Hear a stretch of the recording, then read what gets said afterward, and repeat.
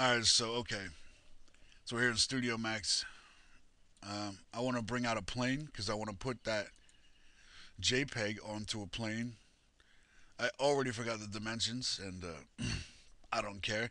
I know that it was roughly these dimensions, maybe not in number wise, but like aspect ratio. I cut that down to one, down to one. I'm going to open my material editor after I get rid of all these. What I do first usually when I open Studio Max is I hit G, which takes away the grid on all these.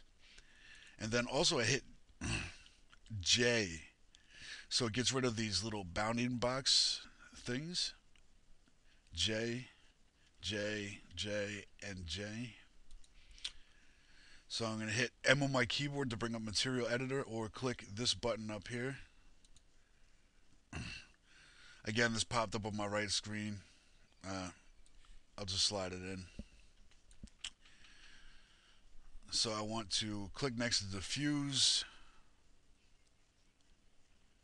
drag that on.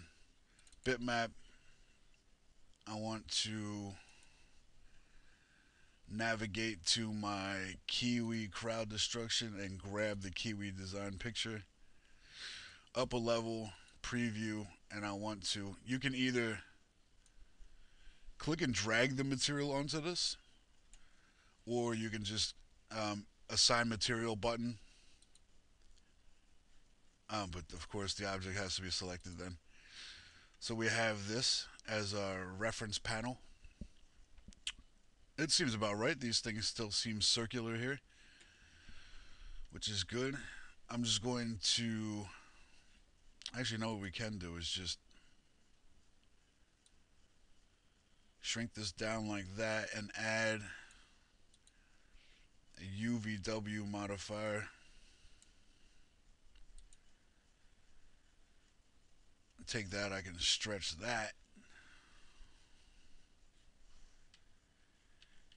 R on the keyboard is shortcut for stretching or scaling, I guess they would call it. W is movement. So we have that. Okay, now I'm going to,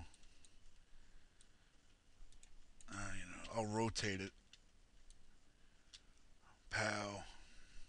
Ooh, close this. I always turn on my rotate snaps because that just stops on every 5 degrees.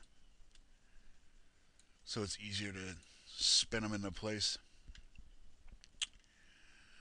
With this one, the second panel we just created, I want to drag the other guy in.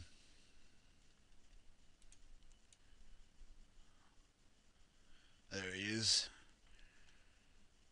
So now we have a reference panel set up. There's a really rough way to do it. Like, there's thousands of ways. Everyone's got their own way they like to set things up. I just happen to do this. It's easy. It's quick. Blah, blah, blah. Like I said, you could have set it up different in Photoshop. You can do whatever you want. This is what I'm doing for this tutorial. I hope you enjoy it. So now that I have that, I can preview it through my front window, which I'm going to do.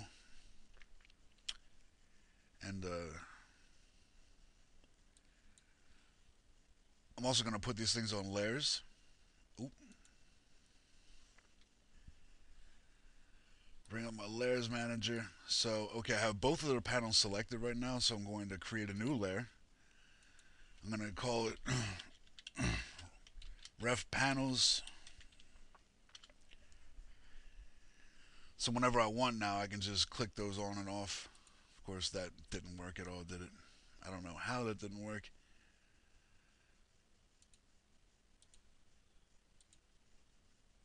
Oh, I see. Cut, and I can paste it in here. So now, when I want, I can turn it on and off. That's that. And since I'm going to start building now on top of these panels or from these panels, I want to create another new layer. And I want to call it uh, basic geometry.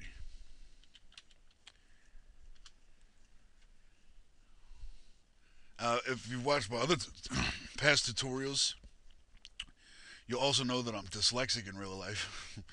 So when I spell things wrong or bad, there's no need to laugh at me. There's no need to point these things out. I know, I know, I know, I know. I'm retarded. Not retarded enough where you don't want to follow me in Studio Max, though. That I'm okay. Okay being the keyword, obviously. So reference panels we have set to that. How is that?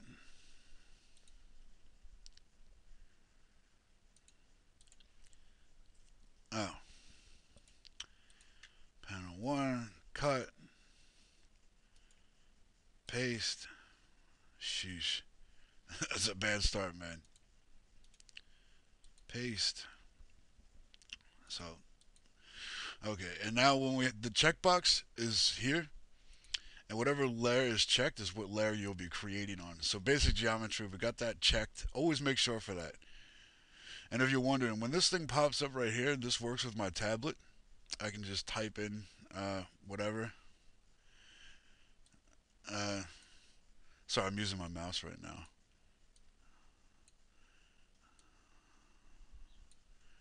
Dead.